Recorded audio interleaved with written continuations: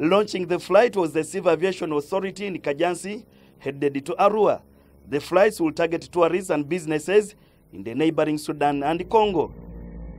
With over 11,000 passenger traffic, the Civil Aviation Authority says the flights will increase the traffic.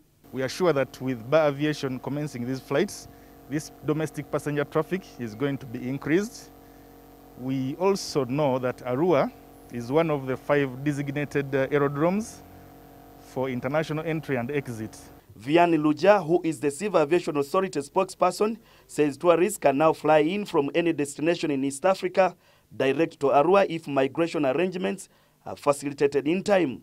It means that in the East African tourism circuit, tourists, for instance, can be flown from any East African tourist destination direct to Arua if arrangements for customs and immigration are made in advance. There was a gap in this route, but now we are so happy that we'll be bridging that gap in building our domestic tourism and domestic business. Bar Aviation says it will 3 times fly to Arua and will increase the traffic if need arises.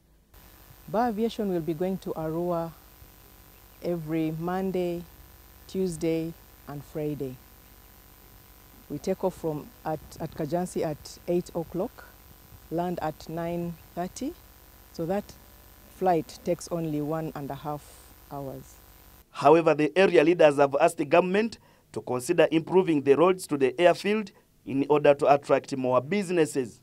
Kuba oluguudo oluviira ddala e Kajjansi ku ttaawo okutuuka ku kisaawe ekyokubiri kati kino kyakusatu nsaba central government esseewo ssente ez'enjawulo mu bwangu obw'ekitalo balabe nti enguudo ezo zikolwa tamaka tuve mu bino ebyaki ebyamalamu.